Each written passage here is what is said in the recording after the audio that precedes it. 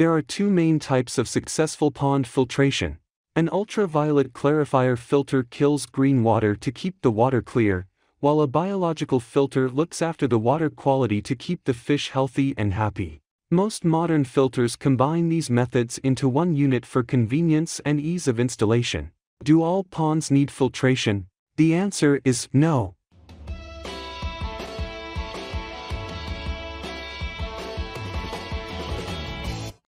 If you are intending not to have any fish, or you're creating a wildlife pond with high plant stocks and just a few fish, you may choose not to have a filter, and try to create a natural balance instead.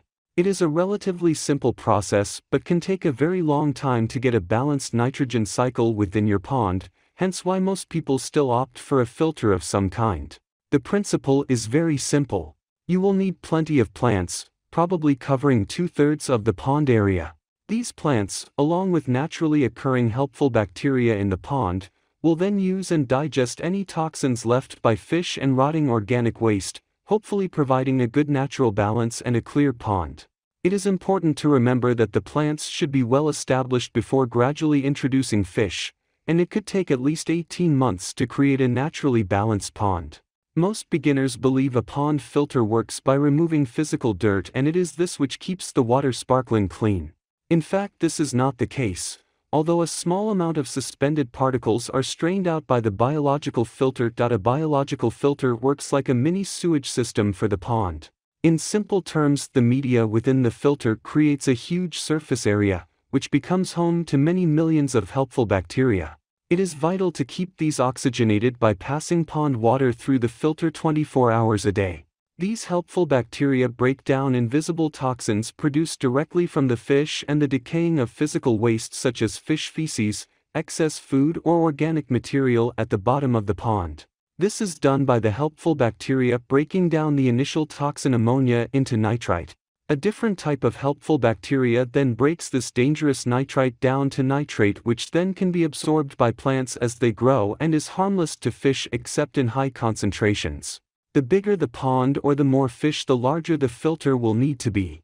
Some advanced filter systems can strain out more solids from the water, but it has to be remembered that these still have to be biologically broken down unless physically removed by flushing or draining. It is important to know when first starting a biological filter, it can take up to 6 weeks for helpful bacteria to colonize the filter. During this period, care should be taken to keep feeding down and to monitor your water quality regularly with a test kit. If you have a pond with extremely high fish stocks or just koi, it is worth considering a larger filter, as it is impossible to overfilter a pond biologically. Remember, the more fish in a pond, the more waste generated, and the more helpful bacteria needed to break it down. Therefore, the bigger the filter, the better. There are 3 common types of filters, mostly available with combined ultraviolet clarifiers. Gravity return filters. These filters are pump-fed and gravity return. These will require a pump in the pond that feeds the filter. Water will then simply pass through the filter and return to the pond under gravity. This means the filter outlet must be higher than the point at which you want the water to return. Pressure filters. Ideal for small to medium-sized pools and are directly fed from a pump in the pond. However, since the filter is a sealed unit, the water is still under pressure when leaving the filter, allowing much more flexibility in the positioning of the unit. A pressure filter has a closed filter. This maintains the pump pressure, allowing water to pass through a pipe after the filter. The water can even be carried upwards to a limited extent, for example to a waterfall. This is a major advantage over open filter systems, because water flows back down there under gravity. Gravity-fed filters. Gravity-fed filters are a popular water garden koi fish pond water filtration method installed outside of the pond and uses gravity or a pump to filter the water. As the name suggests, the pond water flows through the pond filter under gravity and returns to the pond as filtered pond water under gravity. Ultraviolet clarifiers. Ultraviolet clarifiers are available as a standalone unit to be added to existing biological filtration units, or more commonly they are combined with a biological filter. An ultraviolet clarifier is an electrical unit through which water is pumped before it enters the biological filter, and its purpose is to eliminate green water and reduce harmful bacteria in the pond. As the water is passed through the unit, it is subjected to high levels of UV light. This UV light causes the microscopic single-cell algae to be clumped together, allowing them to be collected and broken down by the biological filter, thus eliminating the problem of green water. Remember, clear water isn't always healthy water. None of these toxins can be seen by the naked eye. However, testing the water periodically can easily monitor their levels. You will need to know your pond volume to choose a suitable UVC. To find the right UVC for your pond, consider the stocking and sunlight levels. If either of these are high, always pick your UVC based on the high fish/sunlight level rating. For biological filter, only clean the filter media as instructed by the manufacturer or when absolutely necessary. It is usually obvious when they need cleaning by either water flow pressurized through a pressurized filter or by some water passing over media in gravity filters. When cleaning is required, always rinse the media in bucket of pond water rather than tap water, as tap water contains chlorine that will kill the beneficial bacteria. Do not clean all the media at once, but stagger cleaning to keep a high population of the helpful bacteria. Bacterial supplements are now readily available and can be used to boost the performance of the filter during the course of the season. They are also particularly useful to use when you have just installed a new filter, or cleaned an established one.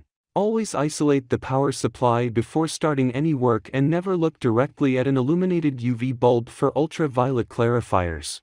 The UV bulb will generally need replacing after 6 months' work. When replacing the bulb, it is a good idea to change the O-rings and seals. The quartz sleeve is very delicate, so handle with care. Remove any hard water residue or dirt from the quartz sleeve as necessary. Drain and store in the winter if not being used. When installing a biofilter, gravity return biological filters, box filters, have a gravity outlet, therefore the outlet must be higher than the point of return. Gravity outlet filters keep the return pipe full bore, gently angled down and as short as possible.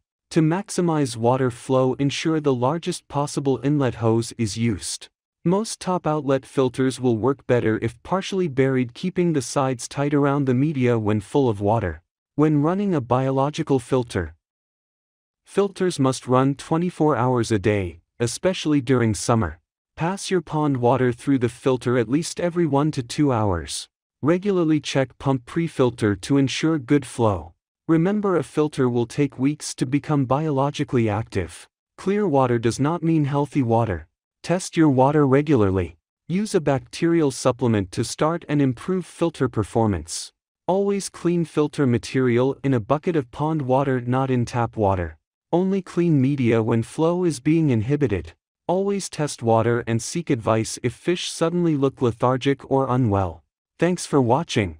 If you liked the video, please hit the like button. If you want to see more videos, hit the subscribe button, and if you have something to say, please leave a comment.